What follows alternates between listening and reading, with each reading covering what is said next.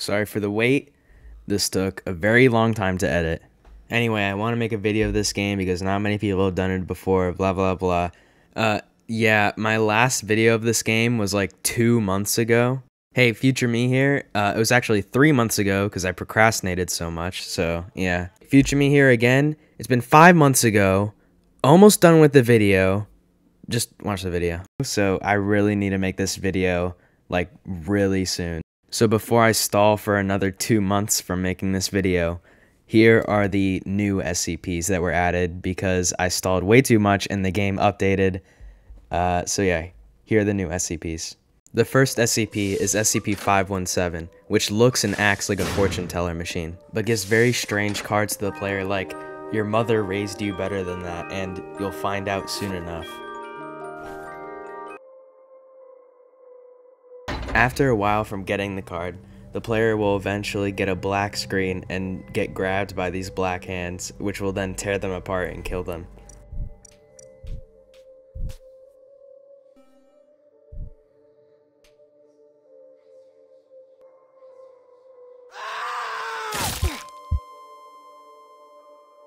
The next SCP is SCP-120, which is an inflatable pool that can teleport the player to pretty much anywhere in the game, including SCP-1499. Once the player gets teleported, they cannot be teleported for another 30 seconds until they'll be able to teleport again. The next new SCP is SCP-224, which is pretty much just a clock that makes you old. When you're old, you move slower, and when you run, you have a high chance of tripping and taking 10 damage. Pretty boring if you ask me. The next SCP is a very complicated one. I think SCP-093 is the disk, but it could be the dimension that you go through. But either way, you use the disk to go into a dimension, and you then travel through it till you get to this weird shrine place. Now, I know that there's probably more detail about this SCP in the actual SCP universe, but I'm just showing you what's in the game, so that doesn't really concern me. Although, if you do want more detail into SCP-093, I put a link of a video made by Sidiois, or however you say it, who explains it way better than I could. So go check that video out after this one. Link to it will be in the pinned comments.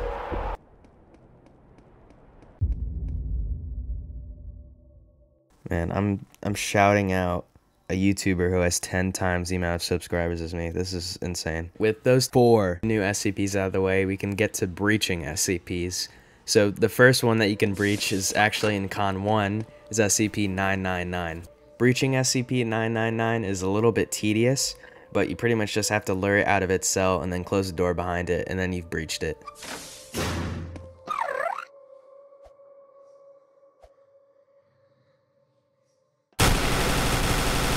So immediately going out of Con 1, we go into Con 2 with SCP-035. This is probably the most breached SCP because it's probably one of the most easiest. To breach SCP-035, you can either get a Class D as Chaos Insurgency and lead him to get SCP-035, or you could go solo as a Class D to reach SCP-035. Okay. Yeah, and then you just go in here, and it's like, yippee, you get the mask. To go solo as a Class D, first you have to get the crowbar and go into the vents to go to Chaos Insurgency base. Then you have to get the crowbar from there so that you have a new crowbar. And then you have to go to the Con 2 vents. Then once you do that, you have to go to SCP-914, set it to very fine, put in your crowbar, then you get a blowtorch, then set it to fine, put in your blowtorch, and then you get a hacking tool. Now you can go to where SCP-035 cell is, hack both of those doors, and then you have 035 solo. Also, to recontain 035, you just kill him. You also slowly lose it. Yep. Alright, bye. See you next time. No! The next SCP I'll cover, SCP-701, can be breached with skill from Class D, or it can be breached with the help of CI. Or you could use the same solo breaching method that I used for SCP-035, but I wouldn't really recommend it since this SCP isn't very good. When a player becomes SCP-701-1, they'll get a knife and not be able to use any of their guns since they'll be an SCP. And it's okay, you get infinite stamina, you get a one-shot knife, but most of the combat in this game is using guns, so it's only really good if you want to 1v1 one of your friends. Here we go. Wait, let me go over here. Alright, here we go. 3, 2, 1, go! There you go. I got my auto clicker on. Bro, you're cheating. Oh, let's go! I'm too good! I'm too good at the game, bro! The next SCP I'll be covering is the infamous 173. To breach 173, you need to make a sort of conga line of people all looking at each other, and then they all blink one by one so that it can get outside of its cell. Because of this, it's not worth breaching 173 at all.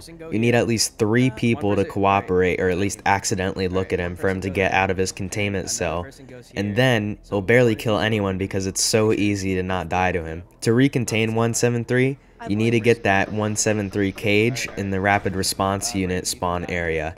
After that, you just need to get someone else to look at 173 with you, cage him, and then hope a Class D doesn't interact with him in the next 60 seconds, and then he's recontained. So, not that much of a threat at all. Go over here. Wait, which way are we facing? Look at me. Look at me. Look at you? Okay. Alright, now press B. There you go. That's how you release him.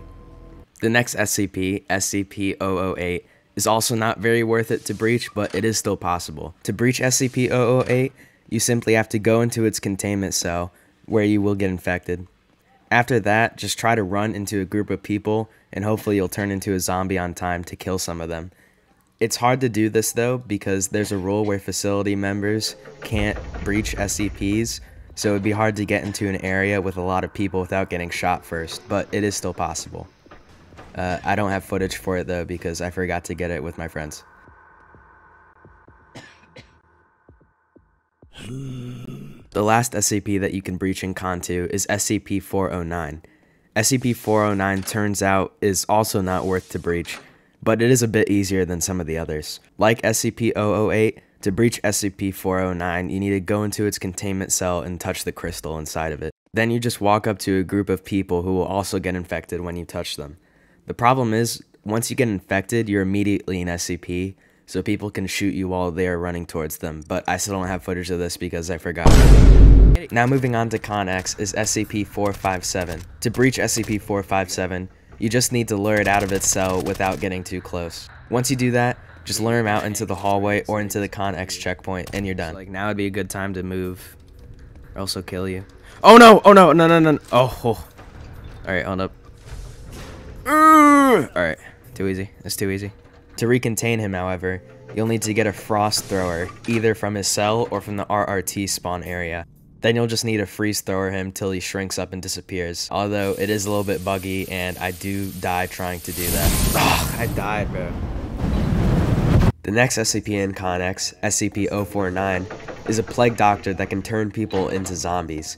To breach him, pick up the lavender item in his cell or in the RRT area, interact with him so that he follows you, and then just lure him out into an area with a lot of people and shoot him, and then he'll go on a rampage turning people into zombies.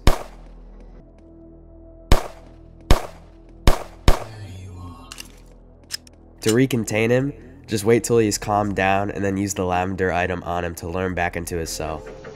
The next SCP, SCP-2006, is a shapeshifter who, depending on which character he is, sometimes kills people but also sometimes doesn't. To lure him out, just lure him out like you would a zombie, very descriptive, I know. Once he is out of his cell though, shooting him should make him aggro, but only sometimes, which is kind of strange, but it does most of the time. This guy's not very worth breaching just because of how inconsistent he is. To recontain him, however, just wait till he's not aggro anymore, and then interact with him to put a leash on him and then walk him back into his cell. The next SCP, SCP-939, or also known as the Dogs, are red dogs that mimic human sounds. To breach them, you'll first need to go into the control panel inside of their cells and open basically all of the doors inside. Then you just shoot them to lure them out, but do keep your distance because they are really fast and can kill you easily. It's best if you can just breach one dog at a time, since you can always go back for the others later.